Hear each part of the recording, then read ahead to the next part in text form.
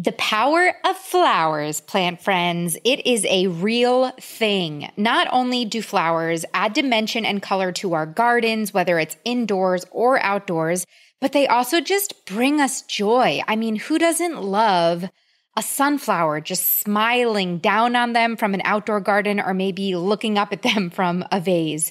When I first got into gardening, I was super fixated on the food that I could grow. I wasn't as fixated on flowers. But what I'm realizing is growing flowers in your garden can be as appealing as growing food because not only are they beautiful, but flowers are pollinator magnets. We need them. It's important. They are crucial to a happy, healthy garden and a happy, healthy mind. Melody's flower garden bed is one of my favorites in her whole garden.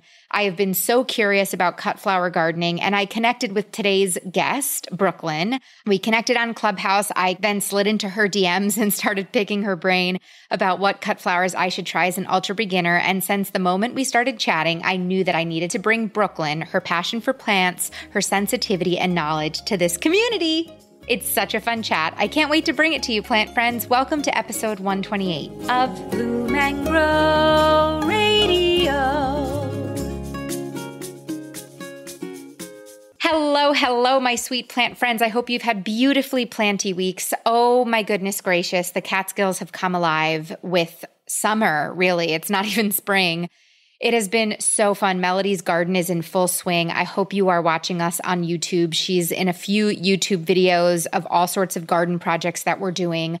Go check it out. The houseplants are blooming. We're moving again. There's so much going on, especially with the launch of the Garden Party platform this month too. It's been a very exciting month, and I hope that you have been having a beautiful week and month as well. So a few thank yous. Thank you to Alexis, Samantha, Elle, and Madeline, our newest Patreon Plant Friends supporters. If you might be interested in supporting the podcast, you can click the link below. Brooklyn Cherie, our guest today. The plant lady, she has her hands in many planty pots with her own flower farm called Petal and Herb Farm. She also works to improve the opportunities for children and families in her neighborhood with the Cool Choice organization. And she's the host of one of the largest planty groups on Clubhouse, Your Grandma's Garden and Houseplants. She is awesome. We have had such a fun conversation that I can't wait to share with you guys on basically the first steps towards a cut flower garden. We all have dreams of the Martha Stewart poppy garden, that I read in Martha Stewart Living, but Brooklyn really breaks it down and helps us understand, okay, what are the first steps we need to take? What are really great starter flowers to start growing? And it's such a fun conversation. She's such a deep well. And, it was part tutorial and then part like homage to our mothers, which I really appreciated. So anyway, I will let Brooklyn speak for herself. So why don't we dive into the power of flowers? Let's go. Brooklyn, welcome to Bloom and Grow Radio. I'm so excited for this conversation. I'm excited too. It's been a little bit of a long time coming, but it's the right time.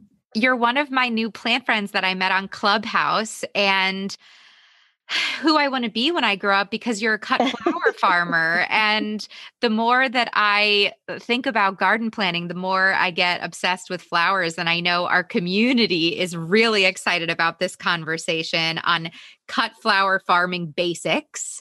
But before we dive into that, I have had the pleasure of getting to know you through Clubhouse and through the Grow Food for Life Summit that we did. But do you want to introduce yourself to our community and tell us about all of the different planty entrepreneurial endeavors you currently do all at once? Yes. And thank you, Maria, for having me. You've just been so sweet and welcoming from the start, and I appreciate you. I'm Brooklyn. I am a flower farmer. This is a switch from what I would normally do as a grower.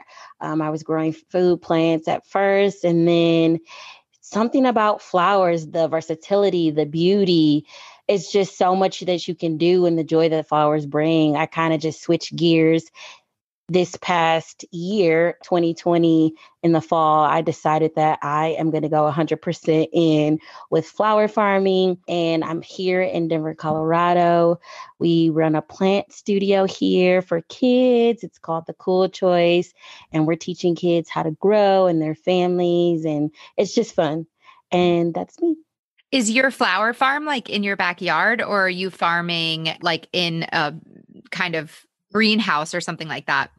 Okay, so we live on a half acre, which is not huge. So we're considered as a urban farm, but we are certified by the USDA as urban farmers. And we farm in our backyard on maybe like a quarter acre of land. And we just use what we have to grow food. So yeah, right in our backyard. The amount of stuff you do every time we talk, you're like juggling so many things. You're so impressive. And the flowers that you grow, are you selling them to local florists? Are you bringing them to farmers markets? Like, where do the flowers end up? The flowers, I work with a lady named Bree. She's a florist here in Colorado, and we kind of partner together. I grow, she designs beautiful bouquets. And so we have that connection. And recently, DoorDash has this thing where you can sell your flowers too. So we partnered with them. And so it's just kind of cool to reach more people. But I work with her. I don't have that gift that I to design or that desire. So I work with a florist and she takes care of my babies. I love it. That's amazing. So this episode is going to be geared towards the growing aspect of cut flowers, not the cutting and arranging. We're going to have my wedding florist on for an episode later on that. But, it's interesting thinking about flowers in the garden. I think I've always been so fixated on growing food, specifically tomatoes and basil, and growing herbs and edibles that I've never really considered flowers. But flowers are important, I feel like, for so many different reasons. Obviously, they're beautiful and incredibly joyful, but they're also hugely important for pollinators, which are what make the tomatoes grow, right? Like, why would you suggest that everybody has flowers in their garden?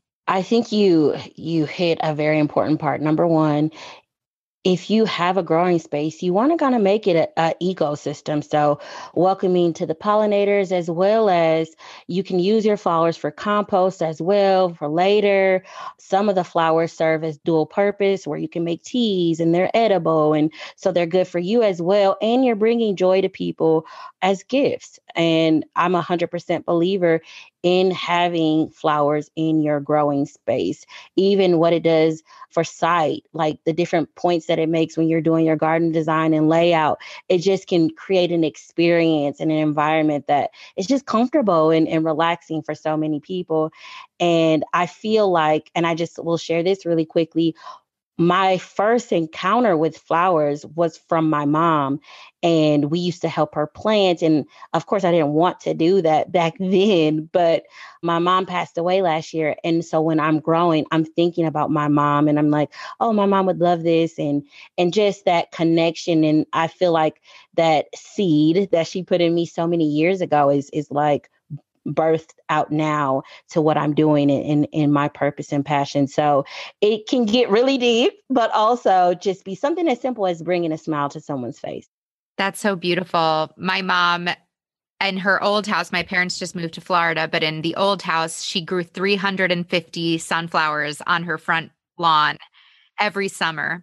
And it was always a battle with the chipmunks of like how we would get those sunflower seedlings like not eaten. But she would have basically a sunflower field in her front yard that she got to look at through her office window. I always now will have one sunflower in every home that I just will buy like a little seedling in the pot to think of her. And they recently just relocated to Florida and she's going through a little bit of a, I guess, landscape shock, like just Florida, like all the plants that she used to grow in New York, like are not going to survive down there. But she planted it. They have like this tiny backyard in their rental and she planted like 20 sunflowers and has this whole sunflower thing. But it was very interesting to watch her use those sunflowers almost as a way to anchor her to that feeling of home, even though everything else around her is so different. And I do think flowers do that. And I've been doing a lot of research on flowers. And also I feel like there's research or there's a theory that like from an evolutionary standpoint, like we know that flowers turn into fruit, like flowers could be a source of food. So also like we are innately kind of attracted to them, like from a biophilic kind of standpoint. Isn't that interesting? Yes, yes. Wow. Yeah, but it's so true too, though. So it makes sense. So now that we've basically said everybody has to do flowers, whether for emotional or also just like pollinator benefits of your garden, I do think that flowers are intimidating to people who, like me, have only kind of been obsessed with growing basil or a tomato. To me, they feel very foreign and like I'm probably going to mess them up. And I feel like I don't know what to choose as a beginner.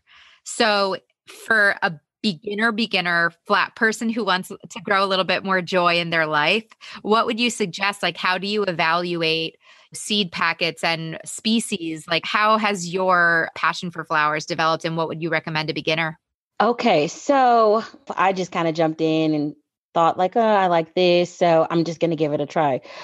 That's not always the best way to go, although, you'll try. I always encourage people to try because you're going to try. If you're listening and you like a certain flower, you're probably going to try it anyways, just because you like it, right? Absolutely. Here's a few tips. You do want to know what zone you're in. That's so important. I know you guys have been doing your series on gardening, and I'm sure you've talked about knowing your zone, and you can find that out just by going on the USDA's website and figuring out what zone you're in, because that's important. Unfortunately, I'm in zone 5B, and so my growing season isn't that long. I also live in Colorado, and our soil is very clay-like. It needed a lot of amendments going into the soil, nutrients. It's just a lot of things that you have to consider before even starting, because much like your food plants, flowers require different soils, lighting, things of that nature, temperatures as well. So just do your homework on that before you even, pick up a seed packet. So you mentioned the seed packets. Read the seed packets. I've read the seed packets. I've watched YouTube, and I even bought books as well. There's also podcasts that are out there, different things that you can listen to do additional research, right? So make your wish list. If you like zinnias, if you like dahlias, if you like lisianthus, whatever, gladiolas, make your list, read those packets. Read from the company that you're going to ship from, read about them, their practices. If you want to have an organic farm, make sure that the people that you're buying the seeds from have the same practices as you have before you even start. So that's a little bit of homework before you're even starting planting. So I would say the easiest flowers to start off with are going to be some annuals. I'll give you guys the annuals first. Sunflowers are easy. I think they are extremely easy. There are so many different varieties, from height to color. They're just beautiful, and they're a crowd pleaser. You can't go wrong with those. Zinnias are another summer annual that very easy to grow, very beautiful. There's so many different styles and textures to choose from. You really can't go wrong with those. I know a lot of people don't mention this next flower a lot, but I like it. I think it maybe not get as much shine, but straw flower is very easy as well. The soil requirements are very minimal. It is like, it'll survive, So if you need a win, try straw flower. It's very textured and it's good as a dried flower as well. I just Googled it because I've never heard of that. They're so cute. And there's a lot of blooms. It almost looks like a cross between a zinnia and a sunflower. It's got like tons of little petals on the side and like a big bright center. Yep. And if you touch it, it's like straw. Like it makes sound like, I don't want to say like a broom, but it has that name for a reason, right? So definitely try those out. I would also recommend snapdragons are very easy. I love snapdragons. I know we were just talking about those. They're very beautiful. You can get very long stems as well. The color varieties are insane. I think they look great in bouquets as well. And if you just had those, how many was that? 1, 2, 3. I think it was sunflower, zinnia, strawflower, and snapdragons. It's a good starter kit. If you have the travel bug, if you dream of seeing the cities and plants of the world, I have a great podcast recommendation to add to your listening roster, plan friend. It's called Women Who Travel from Condé Nast Traveler, and it's a podcast for anyone who loves to explore places both close and far from home. Join host Lale Arikoglu, who has a particularly delightful voice and British accent, each week as she shares her 10 years of experience as an endlessly curious and passionate global journalist, as well as the stories stories of self-identifying women travelers from around the globe. Though travel and adventure has historically been publicly claimed by men, Women Who Travel creates a space for anyone excited about global issues and traveling. From the depths of the Patagonian wilderness to walks through Europe's oldest cities, Women Who Travel immerses you in the travel experience featuring sound from around the world alongside guest interviews and listener-submitted audio diaries. This tableau of sound brings the inspiration and joy of this community of travelers to wherever you're listening from. Women Who Travel is available now wherever you listen to podcasts.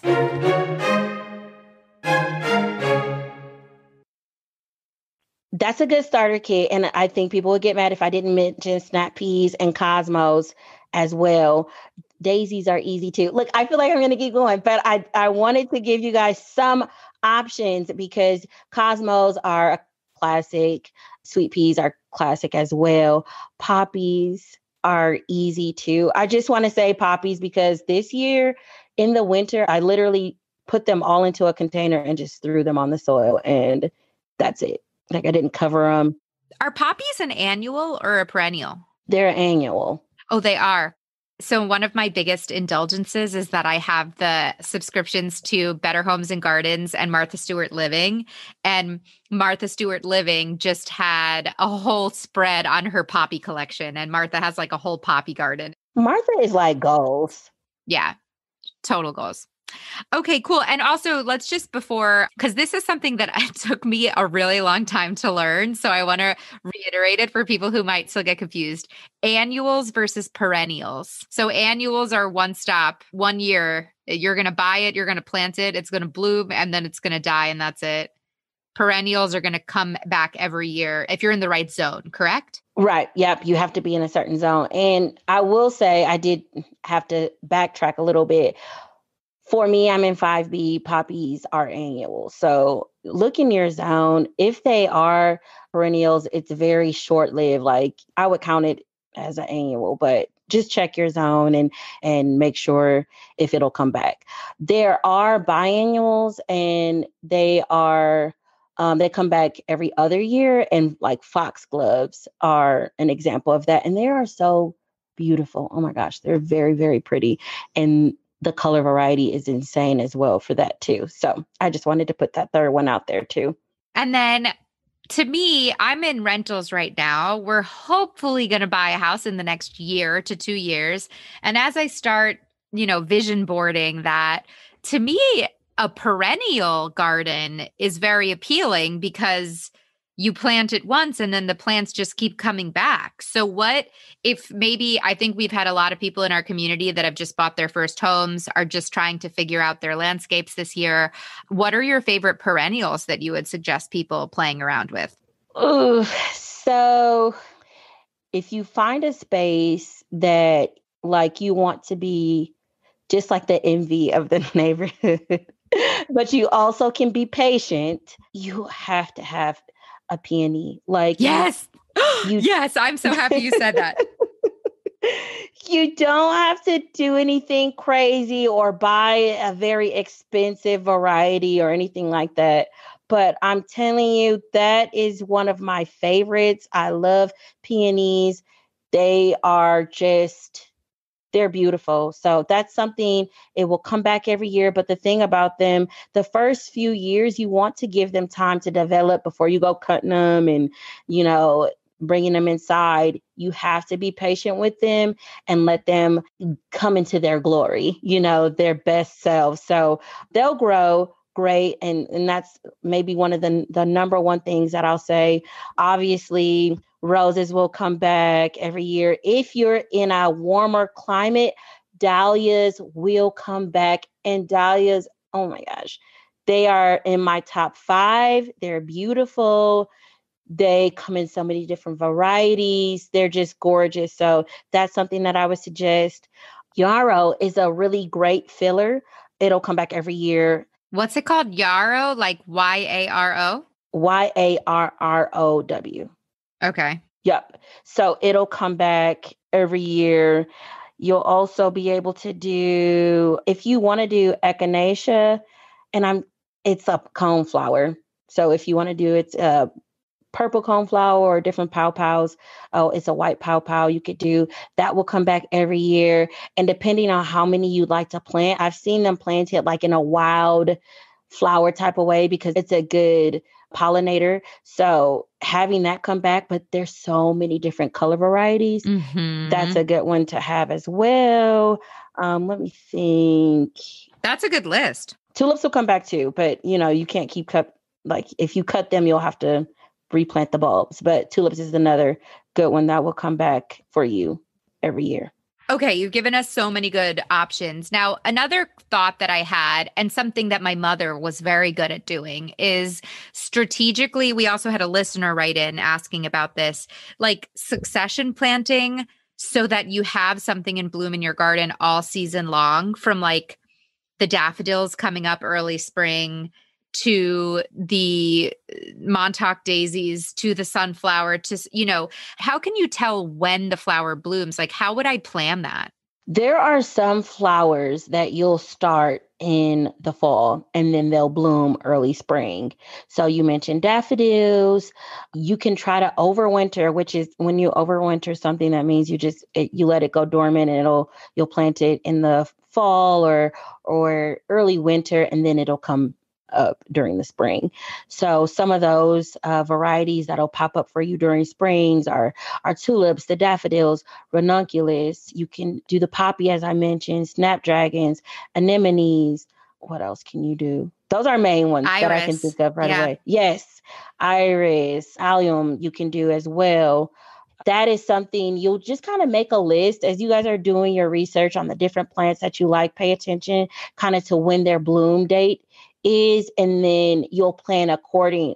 So you might start this fall. I'll have all my bulbs and corms and all of those things that I need in order to have that first round of spring blooms. If you have if you plan on doing peonies, they're blooming. They're almost done blooming because it's getting warmer. So that's a spring bloom that you'll get. So that's something too that you'll want to add on your spring list. And then you'll go into the warmer months of summer where you'll have your sunflower and the straw flowers and your amaranth and zinnias and lisianthus, the black-eyed Susans, which is rudbeckia, cosmos, and all of those plants. So, or flowers. You want to kind of make a calendar. Like if you're really, like I'm a flower farmer, so I'm going to be a little bit more organized and timely about it and structured to where I know what's going to come up during this time, during that time, but I would say maybe start with a few different varieties.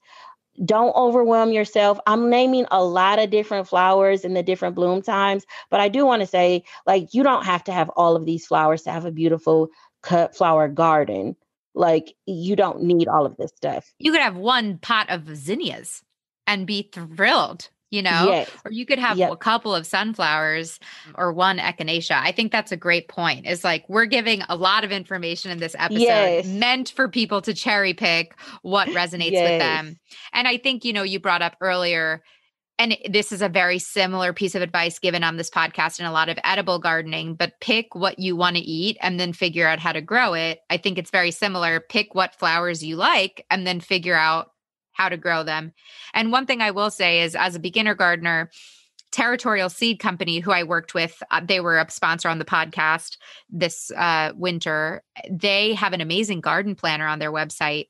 And as I was planning my raised beds, I was putting in the plants, and it tells you, the garden planner, like, automatically, computes with your zone. Like, this is when you start the seeds. This is when you transplant. This is when they're going to bloom. This is when they're going to die back. And I found that being helpful too. So people, if you're a beginner, you could try, using one of the many electronic garden planners as well.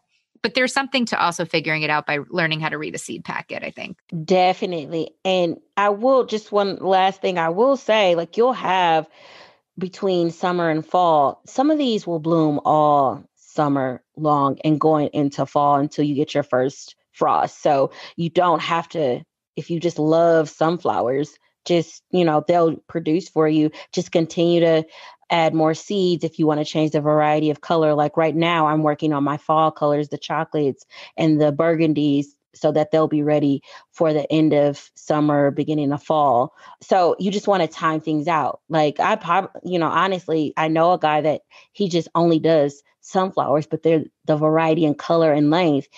It just makes for a beautiful cut flower in general. So, what about this term cut and come again? Because I think that's what everybody wants, right? The plant where you buy one plant and then you get to have more than just one flower. You plant a tulip bulb, you're going to get one tulip out of it, basically, or a couple. What are your favorite, like, cut and come again varieties that you like? I would say this zinnia has, for me, I think is the crown on that. Like you can cut them and they'll come back. Zinnias, hands down.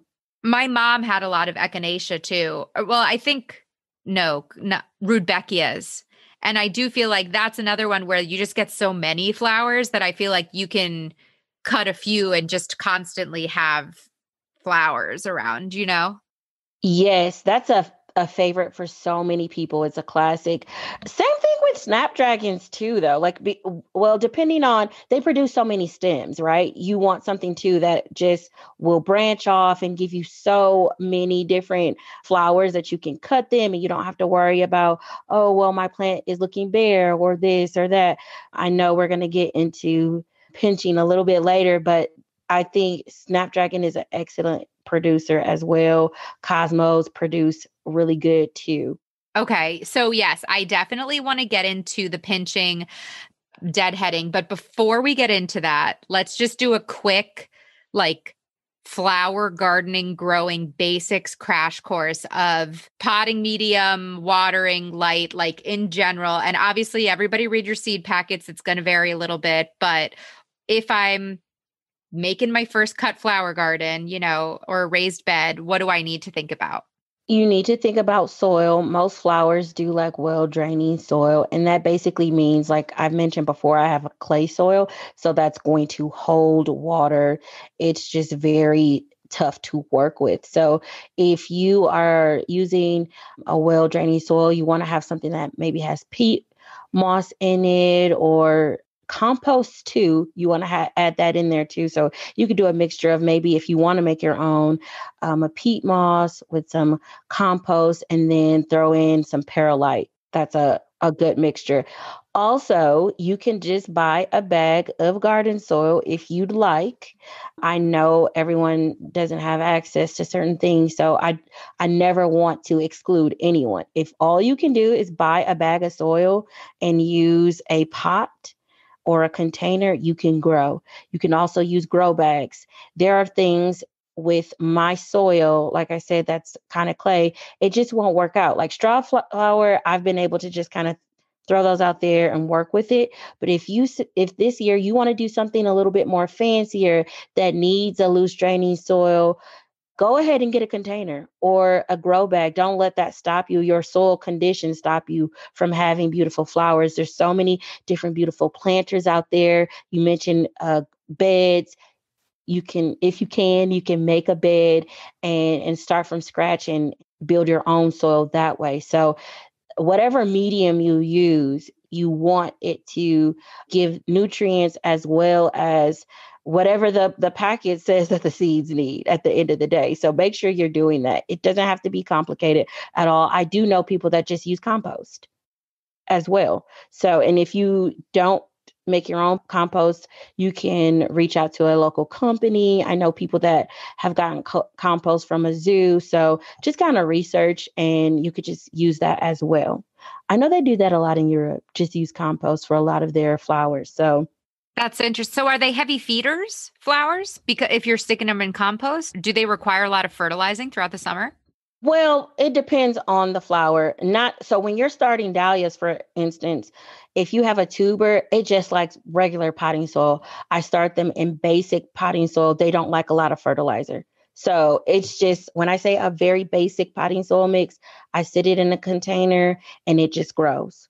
So like it depends on the flower. So you guys really have to do your research. But I do want to say, when you're waiting for those blooms to grow, or if you see some yellowing on your flowers, you really have to feed them. And that's where the NPK comes from. I know you guys probably have talked about that already. The N is the nitrogen, your phosphorus, and your potassium.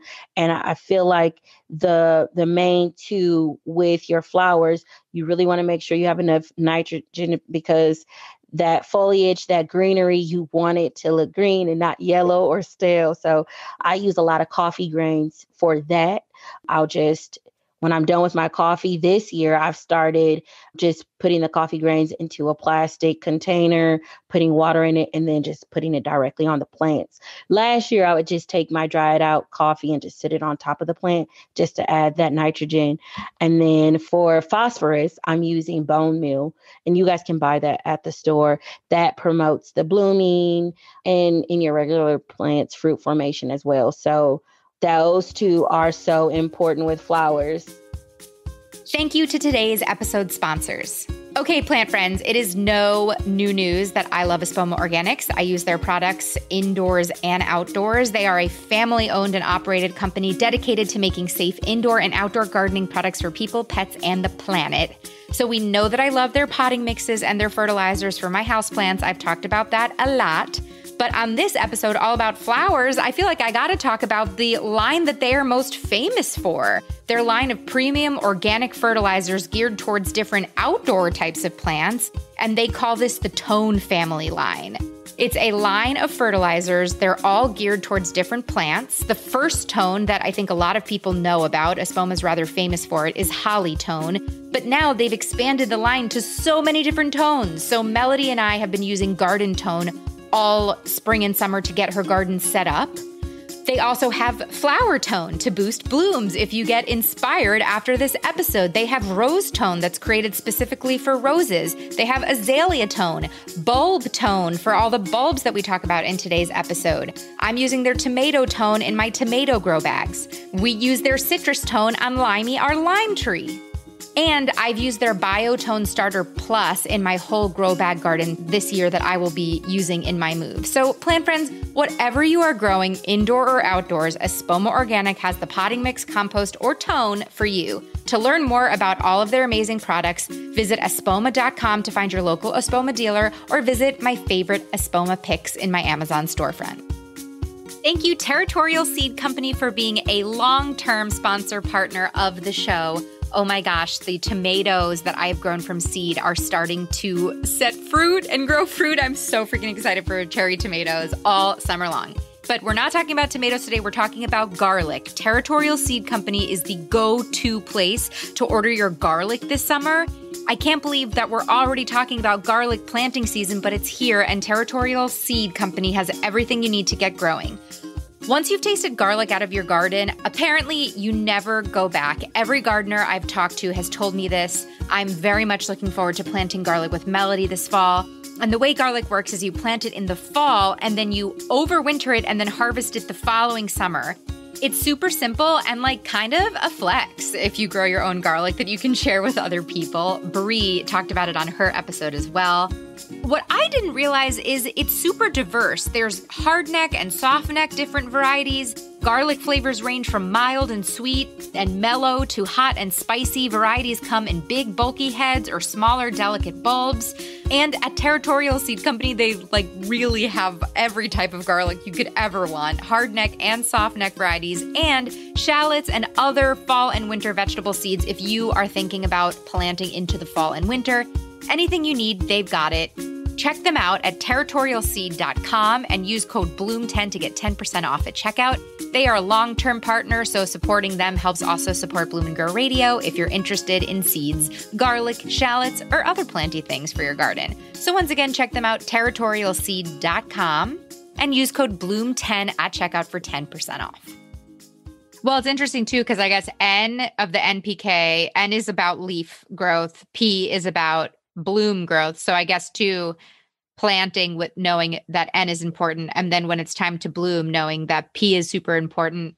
Melody just had me, I'm a garden apprentice to this nice woman, one of my neighbors, and she had me top dressing her flower garden with compost today. The flowers had been planted for about a month. And she says once every 6 weeks, she top dresses her flowers with compost just to kind of give them a little bit extra boost throughout the season. Yes, that's definitely true. And if you don't, the plants will definitely tell you and they'll show you. I know with I planted some zinnias earlier indoors and now they're tall and they look great, but they weren't blooming. And so I'm like, okay, they're green. Let me add some bone meal. And sure enough, they're starting to flower and they're looking great. So your plants will tell you. I mean, but you just want to be in the routine and the habit of had adding, especially as they're growing, they're getting bigger. Earlier on, when you're first starting out, the potassium is it helps to develop the root system. So that's going to be very important when you're just starting out too. So just pay attention, but know once you're in the thick of things and you want those green leaves and you want your blooms, the first two, that N and that P, is going to be very important. And when it comes to light, in my experience, at least with the flowers that I've started this year, I feel like in general, flowers really do need more light than like there are very few shade flowers, right? Yes. Oh my gosh. Placement is so important. And when I say placement, you need to know north, south, east, west, whatever, the time of day, how much sun you're getting, because I made the mistake earlier on and burnt some roses. Oh no. They only needed part shade and they got burnt up. And so your plants can fry. Although a lot of when we get into the sunflowers and a lot of them are heat tolerant, right? So they need that heat, they want that heat, they don't mind the sunlight, but there are a lot of plants that only want part sunlight. And listen to that because they will fry. It just this year has been so crazy too though because it's like we've been experiencing high 90s and the hundreds. And so in Colorado, we went from winter to summer. So Yeah, New York yeah, too. it's been weird. So you want to just make sure, and if you guys are direct sowing your seeds and you're not starting them indoors, you want to make sure you put them in the place where they're getting that. Some of them need that 6 hours a day. They need that heat, 70 degree. They won't germinate without it. Read the packet. So yeah, so it is important, Maria. I think it's interesting. I mean, I feel like January, February, I had all this overwhelm trying to plan my first garden, what flowers to order.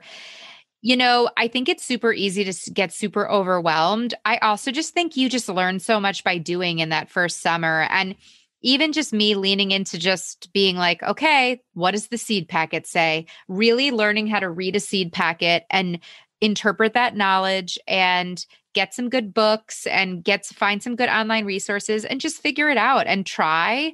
Cause I feel like a crash course in like flower like light, whatever. Obviously, it's going to be dependent, even just snapdragons. I started unsuccessfully. There was a mouse in the greenhouse that ate all my zinnia seeds twice. Mm. So I have one zinnia from an entire packet. But then, like, something so interesting, snapdragon seeds said very specifically on these seed packets, and shout out to Territorial Seed Company, but you have to expose snapdragon seeds to light for a 12-hour period. They have like very specific seed starting instructions that were very different than the zinnia seeds. And you just kind of like figure it out. And I think there's a lot to say about that, is just kind of empowering yourself and figuring out the seed packet and trying it and maybe sometimes failing and then trying again. Yes. And let's just take a moment to say mistakes happen or things come up like your mouse. And with me, I left my son to water my plants, my whole tray of beautiful snapdragons. I can't even think about it. And he forgot to water them. So when I came back, they all died. And if you don't know this, snapdragons have a harvesting date of like 110 days. So you have to start them early. They're not same thing with Lysianthus. They take forever. You have to start those seeds very early and your window to just start them over and it's a bummer. So things will happen. But the good thing and I also want to promote this too, you always can buy seed starts or starter plants, or whatever you want to call them. You always can buy those. Like you can buy them from the store and you can take care of them and still have a beautiful garden and try again next year. you I know? think I think that's an important point. Another thing that I'm just learning through my first process of trying to grow stuff outdoors, I'm really learning what's worth starting from seed and what is not worth starting from seed and what is just worth buying the seed start. And Yes. Oh my gosh, you're speaking to me right now. I'm like, you know, yes. and I think like I love starting my tomatoes from seed because I get to choose the exact variety that I want, right? Snapdragons, don't think I'm going to start my snapdragons from seed next year. Think I'm going to buy that. Think I'm going to do the zinnias from seed again to try. And I hear zinnias are a good direct sow as well. Like they're easy to direct sow into the garden instead of starting early. But like, yeah, I think there's also something to say of trying to do it all, and then from experience being like, this one wasn't worth it. I'm going to buy my basil seedling starts, like the stuff that's easier to come, or marigolds. So I thought that was super interesting. But okay, so everybody read your seed packets to figure out the care once you've picked what you want. Get your timing right. We covered annuals versus perennials. What about anything to know when either we've started seeds indoors and we have our little seedling that we want to transplant into the garden, or we buy one? Any like transplanting things that we need to know about roots and stuff like that? All right. So some plants are very sensitive and do not transplant very well. And I know we've been talking about a lot about sunflowers, but I feel like that's a great just place to start. Their roots are very sensitive, and I'm rebellious though. This is my first year doing this though. I started them in seed trays, some of them, not all of them. Most of them I just started in ground, but I felt like I was running out of time and I wanted to just, start them and see what would happen. So I did start them in cell trays, and so far they're doing pretty good. But you do have some that are sensitive and they will not transplant well. You can read that on a seed packet. It will tell you, They will straight up tell you, yeah, does not yes, transplant yes, well. Yeah. yes. Amaranth is a filler. A lot of people grow that. That's another one that you might want to just go ahead and start outside direct. So I think the biggest thing, and one of the reasons why a lot of people start earlier and just start them in the seed trays, is to extend the season, right? So you do get a season extension, but when you're putting them into the ground, just make sure you have time to harden the plant off. So right now I have a whole bunch of filler plants outside that I'm going to sell for bouquets, and I'm just letting them sit outside, and I'll do that for maybe 3 days. I know like some people do it for like a week or two. It's up to you. You go with your gut, but you do need time to harden the plant off. And that's just helping them to acclimate to the environment that they're going to go to. So the plants that I have right now, I have them literally on top of the soil in a tray with the light that they're going to get. And I leave them out there in the daytime, and then I'll bring them back in. And then when I'm ready, when I know that I'm going to put them into the ground, I'll leave them for another few days to experience the cooler temperatures at night, or whatever the night temperature is going to be. Because in my grow room, it's warm in there. Like I have it at least maybe like 72, 73 degrees at all time, day and night. And obviously that's not what's going to happen when they get outside. So you don't want to shock your plant. So give them that time to get used to your space, even your plants that you're bringing from home. I mean, from the garden center or wherever you're buying your plants from, you want to get them used to that space before you put them into the ground. Get them So yeah, acclimated. yes, that's very important to do.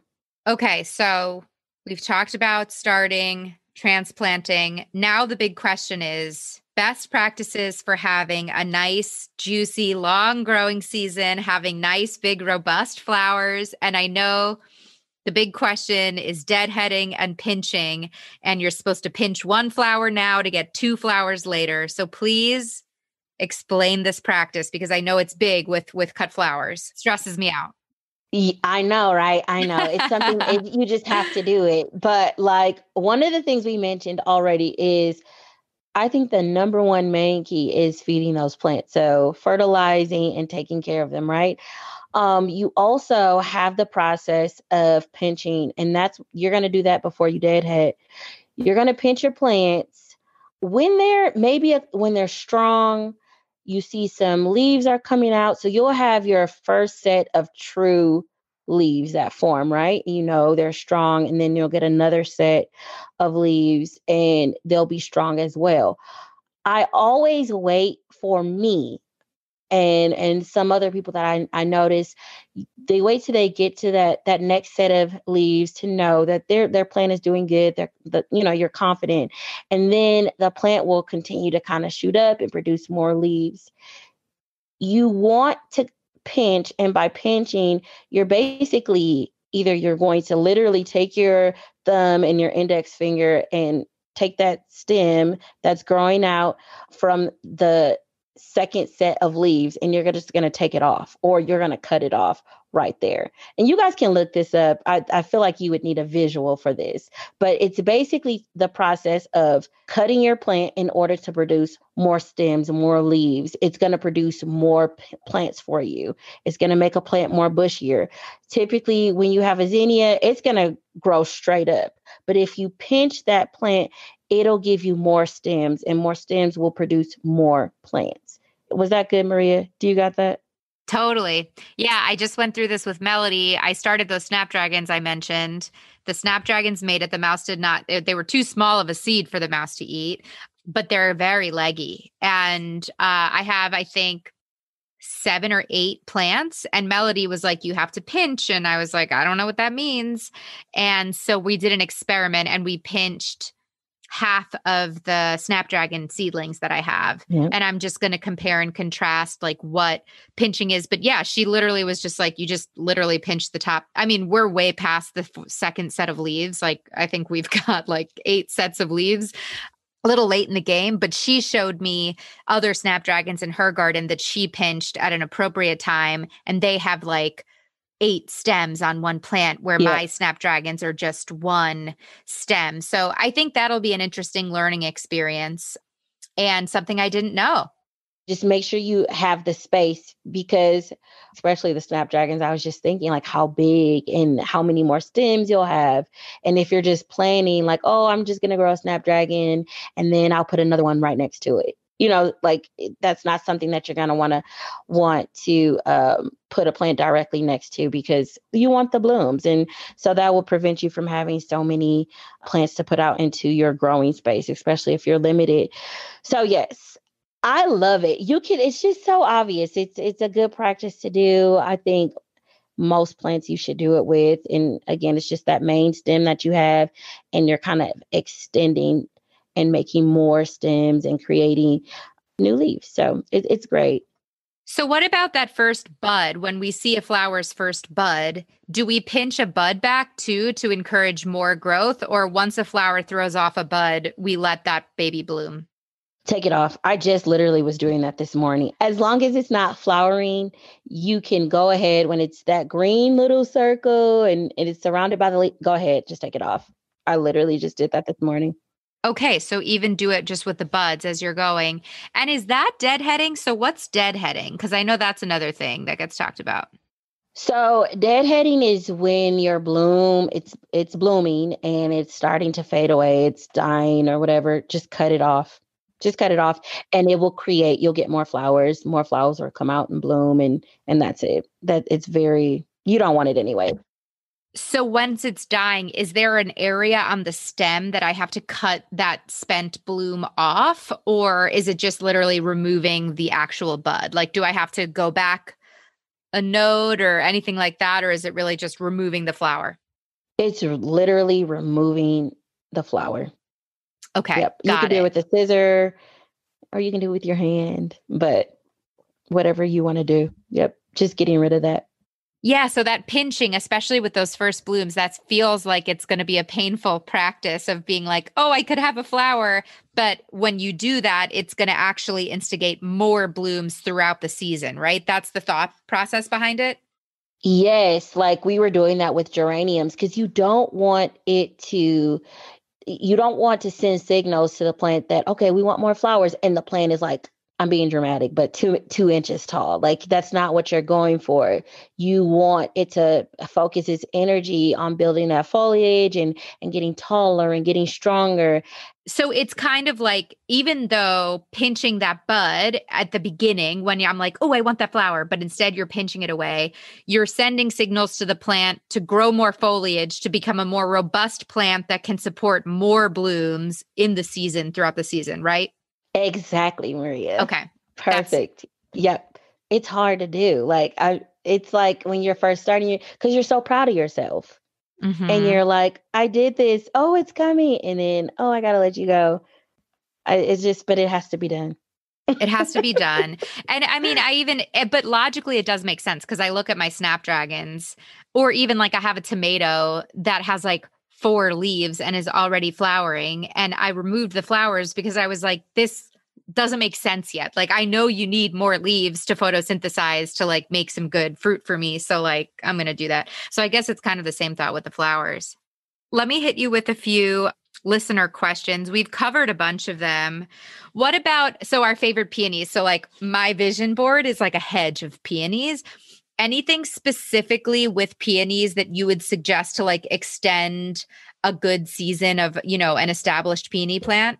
Peonies, if it's established, that means that you've done what you needed to do to make it become established. So what I'm saying is that if it's established, it's going to last until the season. Like if it's the 99 weather and once it gets hotter, it's just gone. There's nothing you can do about it. But once that plant is established, you won't really have much problems out of it. It's the part of when you're starting it more so is that when you get this, it comes in like a little stick. And I know we didn't talk about bulbs and the different things, how the plants come, but the peony will come like, it looks like a little branch. And it's important to take care of it from that stage in order to have that beautiful hedge of peonies. But once you get into a ground, it needs well draining soil and it needs to be watered thoroughly. Maybe the first time you're putting it in there, and then when it starts to bloom, you'll water it pretty good then. But after that, you'll be set to go. Like it's pretty faithful. You know what? You brought up a good thing. We've only been talking about seeds, but there are several plants that come in bulbs and corms. So any quick, like I know, like Melody, like planted dahlias, she got like corms, and lilies, she got these, bulbs or whatever lilies come in. So any tips for if you end up buying a bulb or a corm, like how to plant those suckers? And is it you just put them in the soil and you water them and they pop out? I hate to say that it's that simple, but for me, it has almost been that simple. I will say this. If you go to like a big box store or whatever, I do not care. Open the box and look because I've been in a situation to where I've opened when I got home and it's mold and it's just disgusting and you can't use it. So that would be my number one. And also research the company that you're buying from if you order them online. But they all have instructions on them. If you're going to do most bulbs or tubers, you'll do maybe like 5 to 6 inches into the ground. Or if you're going to do it into a container, it needs to be buried about 5 to 6 inches. You'll put it in there. Some will require water right away, and some of them you don't have to add water to at all until you see the first signs of leaves. And then you'll want to add a little water and put them into the sun. But I add a little bulb tone. It's a fertilizer. I put it at the base. Yeah, Espoma Organics. That's my Yep. sponsor for our show. Shout out. You didn't even know that. Oh, That's awesome. yay. Yep. Shout out. Yep. It works good. And I will say, because of my soil and I was trying, like I'm a tester. So I just put that bulb tone in there with a prayer and like threw that in there. I'm like, I hope this works for this type of growing environment. And it worked very, very well. And you cover it up, you leave it alone, and it's good. Like it's pretty much that simple. Same thing with the lilies that I've grown. I started those in containers as well. I know elephant ears aren't necessarily a flower, but a lot of gardeners grow those. Same thing. You get the, I don't know if they call it a corum, but the elephant ears, they have Mm-hmm. the big, I don't know what it's called, but Stub. We'll call it a stub for now. a stub. And same thing. You buy it, you put it in the container. It needs water. I keep it in a very hot area indoors, but it's easy, guys. For the most part, I don't. I think the most stressful part about it is, I won't say it's the stressful part at all. It's stressful for me because I do a lot of plants. I was about to say is the quantity, but I would add, if you are going to buy bulbs and you want to plant them in the fall, now is the time to do it. You'll catch a lot of sales and you'll get a lot of varieties now versus if you start buying them in the fall when you're going to put them into the ground. So that's just a little tip there. That's another thing that's blown my mind with gardening is, number one, you can have like a year-round gardening season, even if you have a winter, and it's all about that fall planting for the spring. And I've learned, because I've worked with Territorial Seed Company, they specialize in garlic. And I didn't even know about garlic before I started working with them. And I was like, oh, this is so cool. Like, you plant it in the fall and then you've already got something in the spring. Like, that's so fun. Yes. I would say this, and I'm saying this because it's on my mind, and I know you said you're going to give up on snapdragons, but there's a flower farmer. Her name is Alex, and she overwintered snapdragons, and she put them into just the seeds are so small. She just kind of spread them out, and then she did a light mulch cover over them just to kind of keep them somewhat warm because they can take a little bit of a frost. Snapdragons can. And I lie to you not, right now, and she's in 5B, I believe. She has snapdragons. Beautiful. Wow. So wait, so outdoors, she sprinkled in the fall snapdragon seeds in her ground outdoors, Yep. covered it with Outdoors. mulch, let it snow. Heavily mulched. Yep. Mm-hmm. So put a nice thick mulch covering between the seeds and the snow, had a Colorado winter or a zone 5 winter. And then because the seeds were already there, they basically started outdoors. Yep. And grew. Wow. What's her handle? Let's go check her out. We'll put her information in the show notes so people can check her out if they're interested. Yes.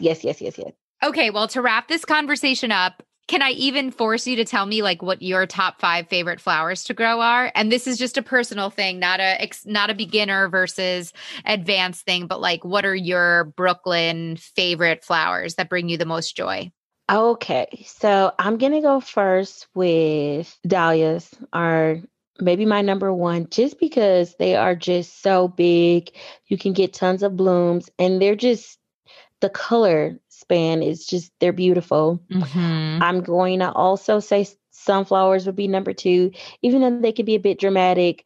They're just faithful to me. I love a faithful. So my next one is going to be, it's not a flower, but it is a leafy green just for summer, is a hosta, just because it comes back every year and it's not anything that you would put in a bouquet. If you guys don't know what hostas are, but they were my mom's favorite. And so every year in my garden, I have to have those. I love that.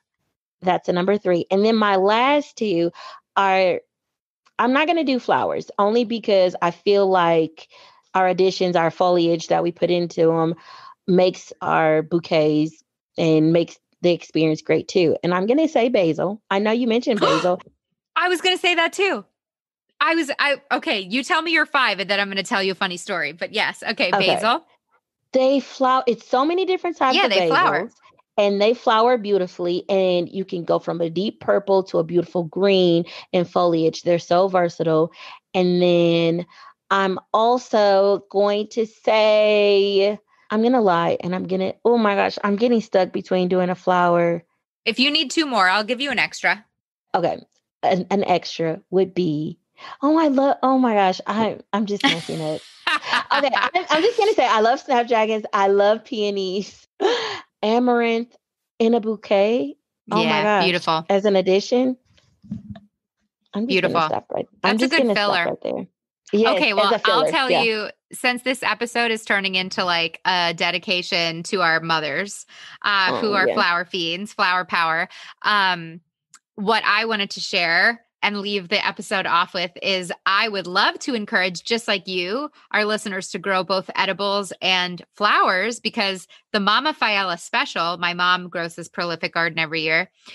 Anytime anyone comes over, or anytime we go to anyone's house in the summer, my mom takes a piece of tinfoil, so fancy, a piece of tinfoil, and in that piece of tinfoil, she puts a wet paper towel, and she walks around her garden and she picks basil, thyme, parsley, Yep. rosemary, Wow. and then she picks a sunflower, a rudbeckia, an iris, whatever else is blooming, and she makes the most rustic Yep. bootleg gardener's like tinfoil wrapped bouquet, but it smells unbelievable and it brings so much joy to everyone we know, because you're getting a little edible and a little, Yep.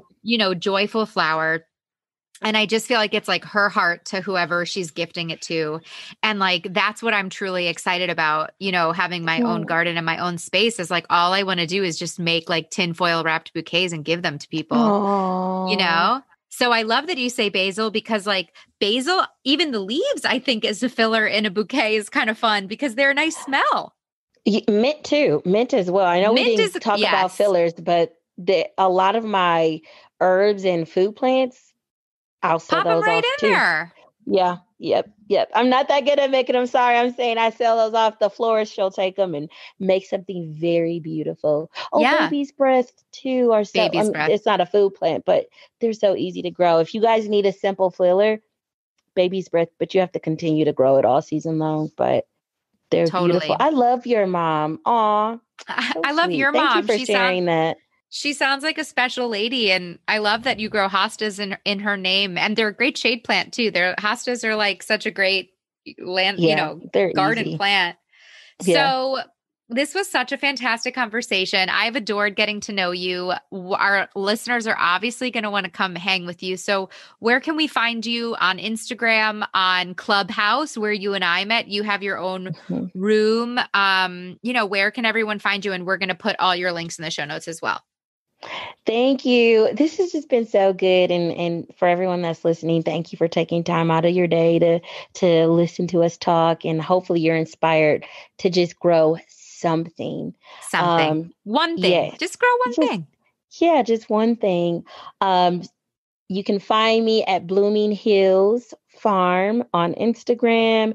You can find me at Your Grandma's Garden and Houseplants on Clubhouse.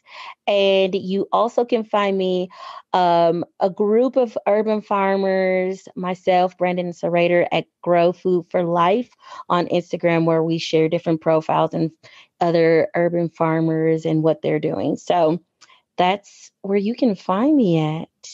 Those will all be linked in the show notes. I had fun hosting one of the panels at the Grow Food for Life Clubhouse Summit. I just also wanted to say Brooklyn's maiden name is Hill. So Blooming Hills Farm is a very fun play on your name.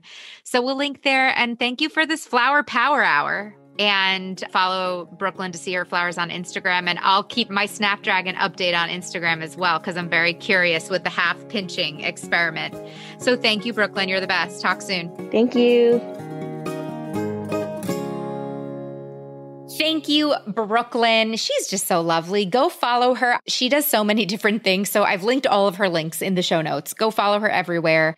I can't wait to watch her garden grow this summer. I can't wait to watch my garden grow this summer. Man, I'm so tickled by flowers. It was a real surprise, but Melody has a whole cut flower garden patch, I guess, garden bed in her larger garden. And it's honestly one of my favorite parts of her garden. It's been so fun to watch these poppies come alive and zinnias. We had some pesky mice in the greenhouse eat 2 flights of zinnia seeds, but we bought some seedlings that we've planted that we're watching. It's just been the best. Some cosmos.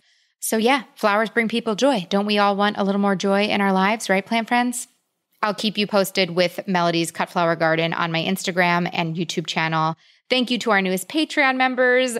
Okay, sweet plant friends, I hope that for those of us in the Northern Hemisphere experiencing summer, number one, I hope you're staying cool with all these cuckoo heat waves going everywhere. Not a fan. Billy and I do not have air conditioning in our cabin, and we have been extremely sweaty.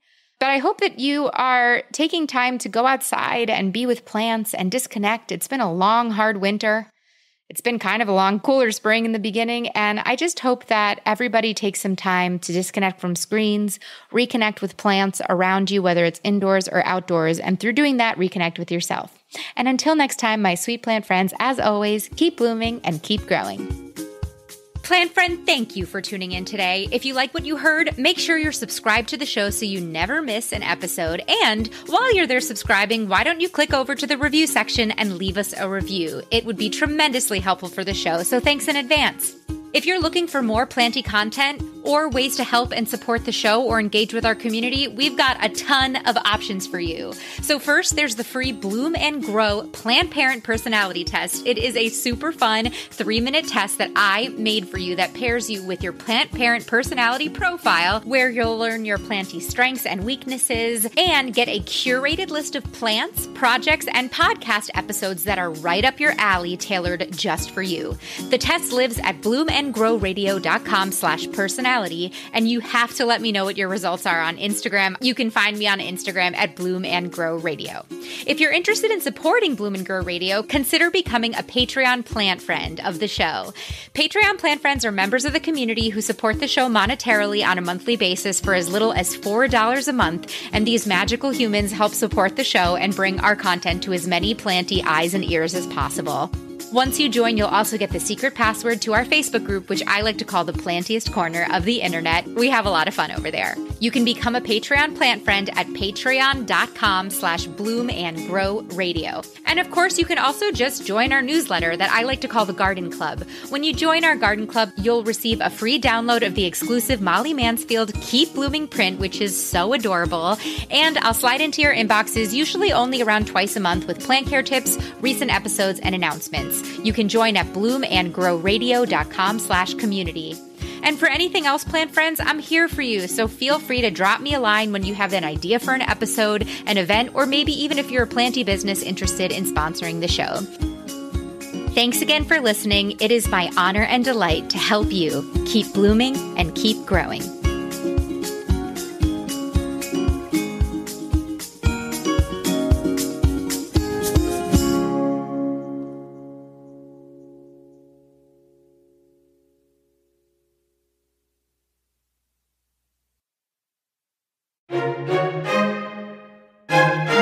Make new plant friends, propagate knowledge, and grow some freaking joy. That's the motto of the Growing Joy Garden Society app and platform, otherwise known as the plantiest and kindest corner of the internet. If you've been an OG listener or a longtime listener, you might also know this app and platform as the Bloom and Grow Garden Party, but with the rebrand, we've rebranded it to the Growing Joy Garden Society.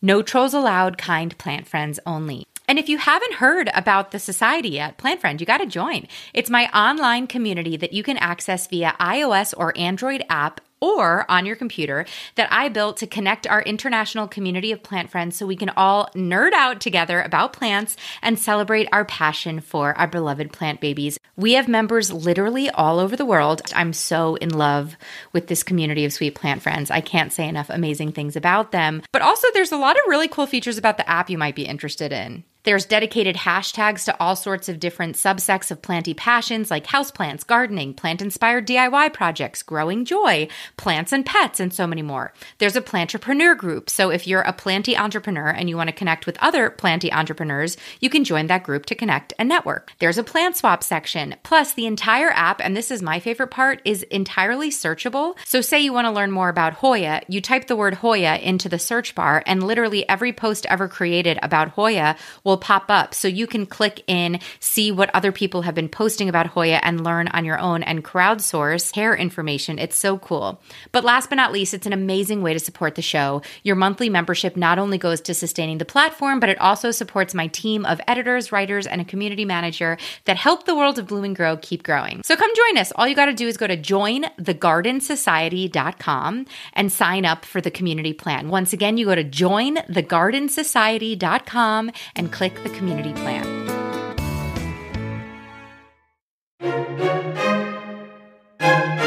Hot take, plant friends. There is no one right starter plant. There, I said it. And you know what? While I'm at it, there are also no real plant killers in the world. There are just people who have not figured out their right plants for their lifestyle. This is why I created the free Plant Parent Personality Test. Because, plant friend, I want you to get thriving alongside your houseplants as quickly as possible. So I made this cutie little Plant Parent Personality Quiz that's totally free for you on my website to take the guesswork out of building your plant collection effortlessly and joyfully. After speaking to thousands of members in our community, I realized that there are about 5 key plant parent personalities, each one with their unique set of strengths, weaknesses, and a unique set of plants that thrive under their care. For example, a mindful plant parent, someone who wants to engage with their plants daily, use them in their morning routines. If someone gifted that plant parent a succulent and they watered it every day, that succulent would die immediately. However, that drought-resistant succulent is a perfect match for a low-key plant parent, which is someone who travels, has kids, is busy, doesn't have time to engage with their plants every day. They're looking to engage with their plants more like once a week or once every couple of weeks. In addition, obviously, to understanding your light and basic plant care that we provide on this podcast, Happy Plant Parenthood is all about discovering your personality and then picking the right houseplants to go with it. It's that simple. No more stressing over your collection. So what plant parent personality type are you, plant friend? All you got to do to find out is take my free quiz on my website and let me know. You can access it at growingjoywithmaria.com/personality. After taking the test, you'll get an email with a list of plants, podcast episodes, and planty projects that I think would light you specifically up like a full spectrum grow light. So once again, that's growingjoywithmaria.com/personality for your free plant parent personality test results.